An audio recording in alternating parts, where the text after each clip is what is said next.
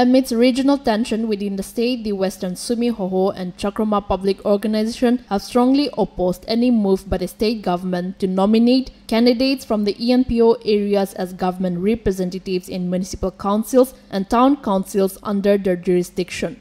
This opposition is rooted in historical agreements and resolutions that restrict participation in elections within ENPO territories as per ENPO's directives to abstain from central and state elections.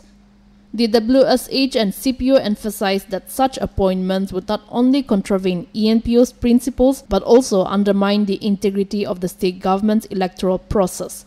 They pointed out that previous agreements have respected the autonomy of ENPO areas regarding electoral participation.